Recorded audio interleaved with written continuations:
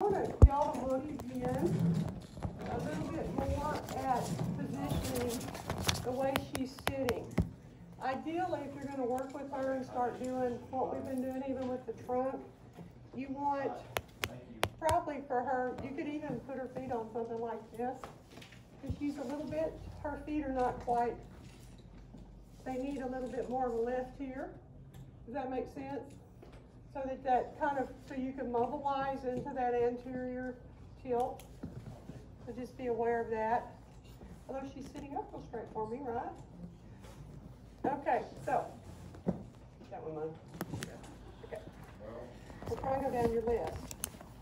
So, when you're wanting to do your weight bearing to the side, you do not want a straight elbow like that. You want a little bit of a bend.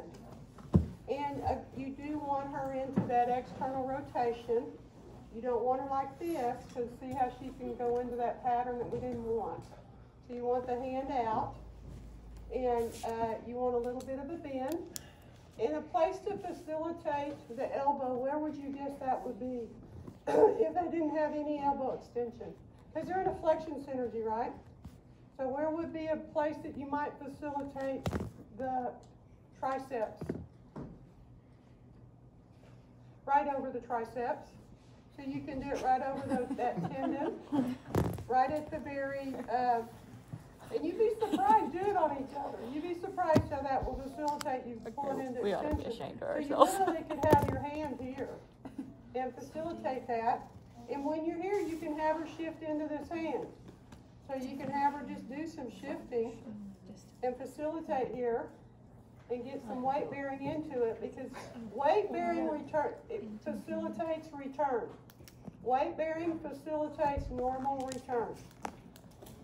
So you want to do some weight bearing into that arm.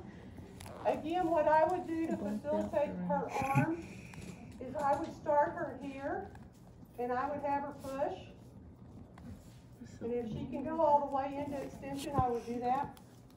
And I would do this probably 10 times. And I'm just resisting her to where she's having to push into my hand, like I did with y'all, okay? So I would start there to kind of wake up, facilitate that muscle.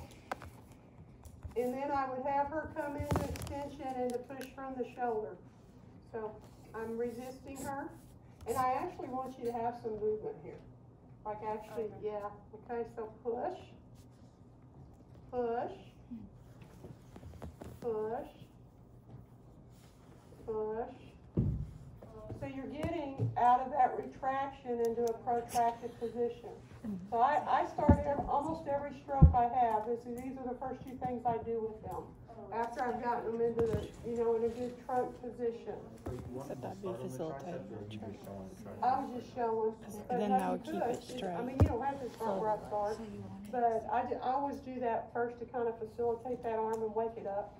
And actually to kind of get it out of retraction. Are you supposed to keep it? So if they're out here, they're kind of working it in that position. I think it's supposed to be straight. And so then, but this would be a good place if you're, what you could do is have her push into this, and you could have her using this arm to reach for different things, right?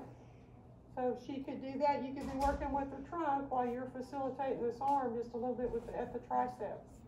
So you could have her reach up here, reach out here, because you want to take her out of that anterior tilt and get her back into, get her back into that position. So when she actually sat up straight, what happened to that elbow? Went into full extension, didn't it? So we don't really want it in full extension because we don't function with our elbows in full extension. So we want a little bit of a bend when we're doing that, okay?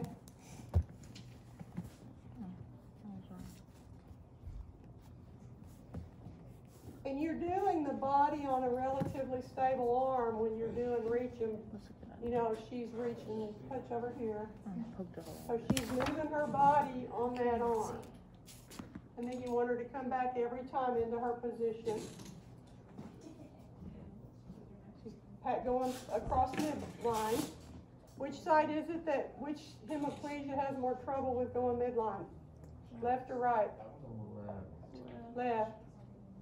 So, and she's a left-handed. We made her a left-handed. I didn't even realize what we were doing. So see, she's overcome.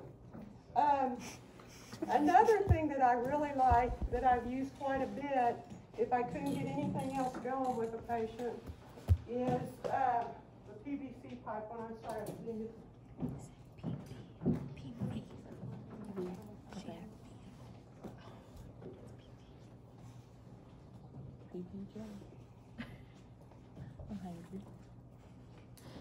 Just think some kind of a stick.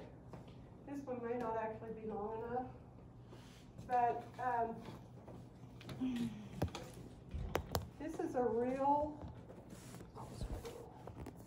good one to make them move into pushing up. So you can put it as low as you want. And the other thing that they're having to do is maintain this. Normally they'll fall over. So you may have to actually maintain it here and have them go into pushing it up. They're so excited when they do this one, by the way, because it just starts to, they can see their arm moving. They can do something. So and again, we don't really want them to pull backwards because we don't want to pull into that flexion synergy.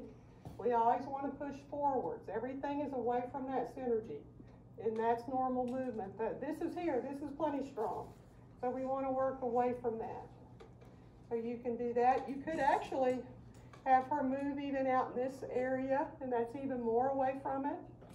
So see, that's just an easy thing to do. PVC pipe is cheap, you can buy it anywhere. And I've got some really big, and then I've got a little smaller in this, but this is a good hand, and then just a stick to use.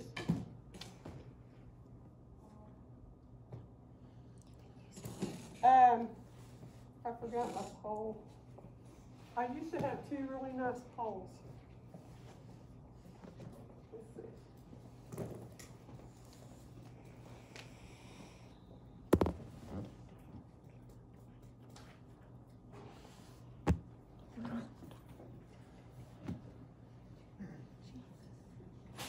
Put my eyes on today and I'm like, I'm sweating.